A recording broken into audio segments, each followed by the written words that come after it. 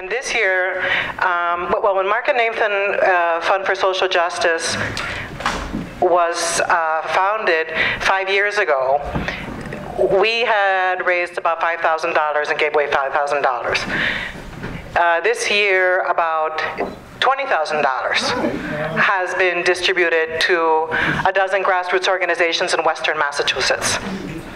And yes, applaud yourselves, because it's thanks to you. And by the way, in parentheses, when you're done with your plates, you can leave them out here in the front.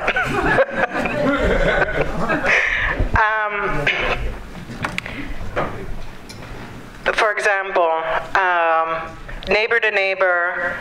Is there anybody from Neighbor to Neighbor here? Thank you. Neighbor to Neighbor was one of the groups that kept pushing to close the Mount Tom coal plant, because there is no such thing as clean coal. So thank you, Neighbor to Neighbor.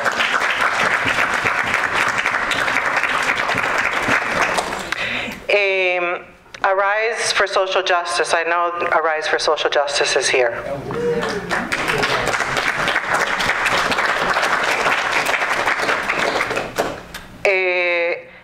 There was a man, Charles,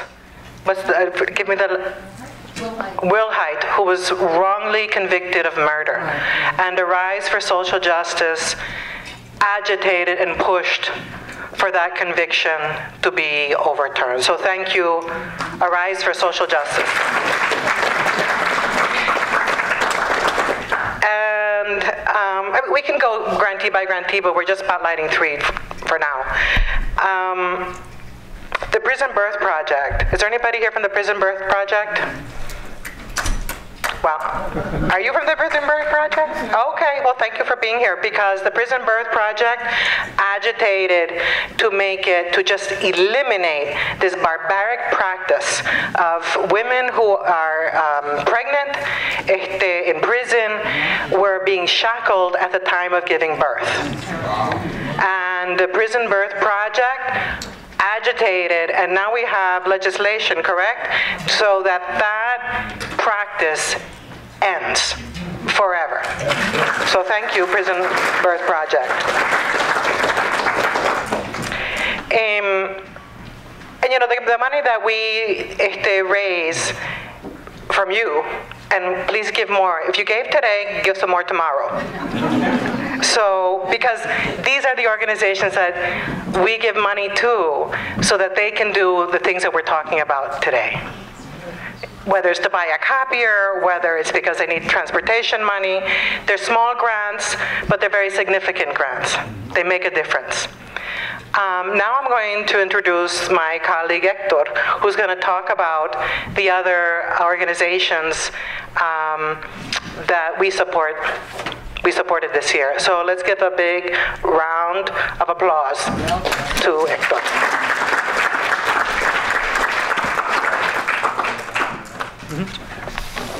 Hi everyone. Hi. And welcome. How's the food? Excellent. Okay, my name is Hector Figarella. I have been a board member with the Markham Nathan Fund for this is my 4th year now, and I'm very happy and proud to be part of this amazing group of folks that are doing the work to raise the money to help organizations that are here to do the very important work that you're doing. So I will very briefly talk about each grantee for this year's grantee. So I got Arise for Social Justice. They are, Natalia just talked about it a little bit, but their grant is to do workshops. They're planning on doing 5 workshops. One of them is Know Your Rights workshop, because the work they do is to making sure that people know their rights when encountering the police. Another workshop is to people to know the benefits of how to seal their quarry, and then the remaining workshops is up to the members of the community to decide where the need is for the remaining workshops. Climate Action Now, they're doing a climate action plan focused on sustainability, livable and equitable communities, expanding clean energy and food and agriculture. Just Communities, are they here? Yes. Climate Action Now? Okay. Thank you for the work that you're doing. Just Communities, Comunidades Justas, are they here? No, no están aquí, okay. So Just Communities, they started probably, I think it was last year. They're working, they're a small organization working for immigrant rights, based on base building community organization, fighting for immigrant justice through leadership development, political action, and education. Has to do with the Trust Act and also trying to get immigrants to have driver's licenses so they can get to and from work. And the Trust Act is deals with so that local police departments don't. Basically, the policy is through ICE, the Immigration and Customs Enforcement, is they're encouraging local police departments to, if they encounter an immigrant, to if they're arrested, to contact ICE, and so this person can be deported. So the work they're doing is to get the Trust Act will encourage police departments to end that practice. You know, if that person has a problem with local law enforcement, it ends there. They don't have to reach out to federal agencies with whose purpose is to get the person deported and destroy the family unit. Manos Unidas, is Manos Unidas here? No, they're not. Okay. So they're based out of the Berkshires, and their grant is to continue their very important work on their first bilingual people zine in the Berkshires. So they're doing great work out there, bringing people together. Springfield, no one leaves. I know I saw them earlier. Hey guys. Excellent. Thank you. So they're organizing people that have been affected by the housing crisis in Springfield. The grant is for the Springfield No One Leaves People's School, is to strengthen political education and leadership development. Sounds really wonderful. Neighbor to Neighbor. Thank you again, Neighbor to Neighbor. I'm just going through the notes. So your grant is to, let's see, I have here creating movement for economic, social, and environmental justice in the city of Holyoke. Nuclear Free Future Coalition. There you are. Let's give them a hand. Okay, working towards the abolition of nuclear weapons and nuclear power. Can't go wrong with that. Thank you. Out now. You guys here? Out now. Okay, so they're continuing their support, supporting education and organizing project, using interactive theater to further their work as a queer youth organization that promotes harm reduction. Okay, and we just talked about the Prison Birth Project, so the grant is to help them continue their very important work. Trop Rock Center for Peace and Justice. Where are you guys? There you are. Yeah. Providing leadership to end war and address environmental justice issues. And the grant will help you with 10 scholarships for youth in the city of Springfield. Thank you so much for all of your work. South Holyoke Safe Neighborhood Initiative. No, they're not here, okay. So this is a coalition of local, state, and federal agencies, includes police, businesses, nonprofit organizations, working to create a more vibrant South Holyoke. Also identifying at-risk youth. They're doing really, really amazing work down there. And this grant is going to help. They already started a youth advisory board that will be incorporated. It's been incorporated into their organizing. This would allow also to give the kids stipends, so for all the work that they're doing. So South Holyoke. Veterans Education Project. I saw you guys earlier. Okay. So this is for education and public events for social justice. Thank you so much for all the work that you're doing. And Voices from Inside. There you are. really amazing work working around creative writing program for incarcerated women. Thank you so much. And last but not least, Western Mass Jobs with Justice. There you are, John. So this then the grant was to help them support their annual organizing education conference, which just took place, right? April. Yeah, it took place in April. So next March, you're all invited. yeah, next March. So keep put that on your calendars, guys. Thank you so much all for being here, and thank you all to all the grantees for all the very important work that you do, and we really appreciate it. I know that it makes an impact, little by little. Every little bit counts. And I want to now hand it over back to Natalia Munoz. Thank you. Thank you, Hector.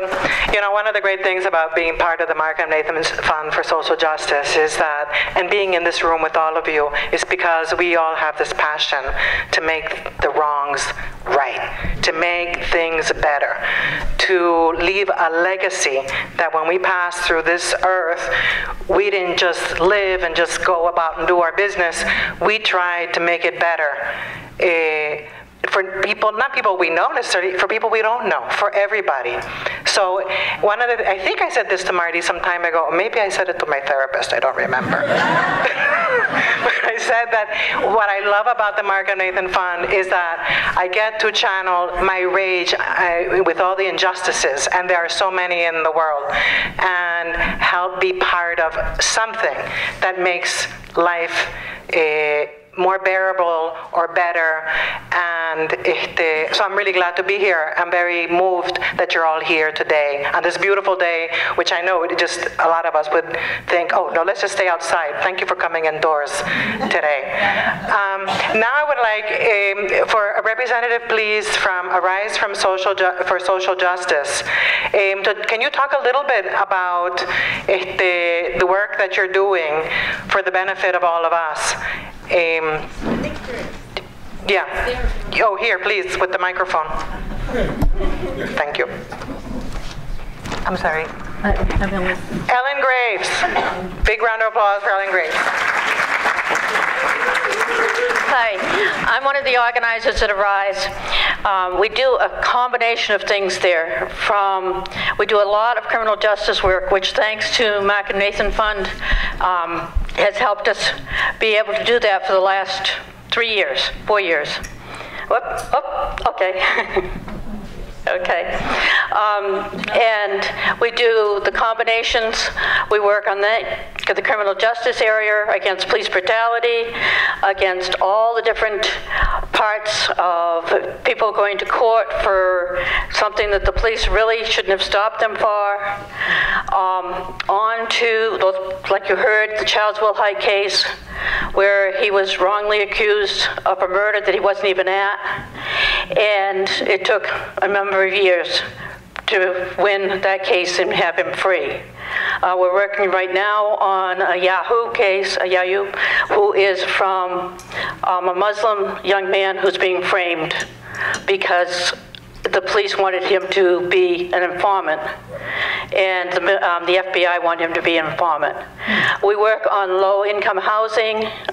We're right now trying to get a land trust established, working with the right to city, which means that everybody has a right to have a house. And I think in this day and age, and with the corporations having the power that they do, the individuals are being forgotten, and every person deserves a house, a roof over their head, and food. And these are the issues that we work on all the time. Everybody has that right, and we try to empower and have the people know that they have that right. Those are just some of the things that we work on. Thanks to the support from Markham Nathan Fund to shut down the Mount Tom coal plant. And we're going to start with and Marangela's going to start by sharing a poem. And Marangela is also a member of Voices from Inside, so you'll get to hear a poem that she wrote that relates to our organizing work. Again, my name is Marangela Tolliver, and I am a member of Neighbor to Neighbor as well as Voices from Inside. And I'd like to first and foremost thank every one of the people who donate to all of these different organizations. You guys really make a huge difference in the lives of people like myself and in the lives of yourself. I wrote this a while ago, and I wasn't really thinking too much about anything at the time except for crossing the line within my own mind. Now I am seeing that we're on a line and trying to cross a line in everyday life and in the lives of the communities. So it's called On the Line. There is a line between having been there and I want to go there, between living in the past and always thinking of the future.